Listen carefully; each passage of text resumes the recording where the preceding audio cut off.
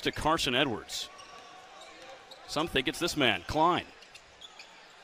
Nice putback there from Matt Harms, and Purdue's on the board. Stowers, guarded by Eifert after the switch. Now pulls up, in and out. Not a bad look from Stowers, though. Edwards in transition to Eifert, laying it in with the right. To clear out the lane like this. Tough floater there from Eastern, but he gets it back. Purdue in some disarray, under 10 on the shot clock. Klein hits from 3.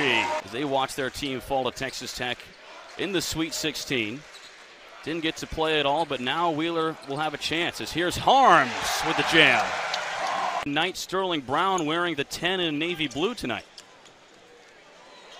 Here's Boudreau along the baseline, gets the bucket. Seems to be okay as he's on the floor now against Marian. Here's Boudreau, and he's good, right in Walter's face. Here's Christian Stewart working off the screen. Threw it into the legs of Williams. And now it's Edwards in transition, just about unstoppable. Perimeter for Purdue. Eastern gets up a left-handed shot, no good. Strong board from Williams, and he gets it to go. Not a lot of space, doesn't need much.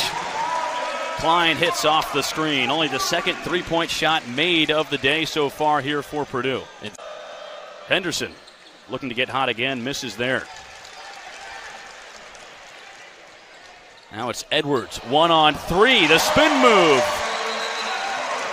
And a timeout called by Coach Scott Heddy and Marian, with Purdue adding to their lead, 23-16. 3 minutes and 30 seconds. Tough take from Walters, and a charge is called against Marian. Head coach of Marian used to coach with the Carmel Greyhounds, as Boudreau gets the bucket to fall. Fresh shot clock for Purdue. Eastern pulling up, gets the floater in the lane, and now collects a turnover. Eastern again. Klein for 3 from the wing is good. This lengthy frame on the floor once more. Marian going big, Purdue playing small without Matt Harms. Klein from the top, got it. Another one here. 15 points against Arizona State his sophomore year. I know it's only an exhibition, but Coach Painter has to love what he's seeing from number 14. And Reginald called with the offensive foul. Lead for Purdue. Stowers looking for a bucket, thrown away by Wheeler. Now Purdue connecting on all ends of the floor. Purdue on a run, up 20 over Marian, 53-33, about halfway through the second half here on the Big Ten Network. Brown spots up from the wing and misses everything.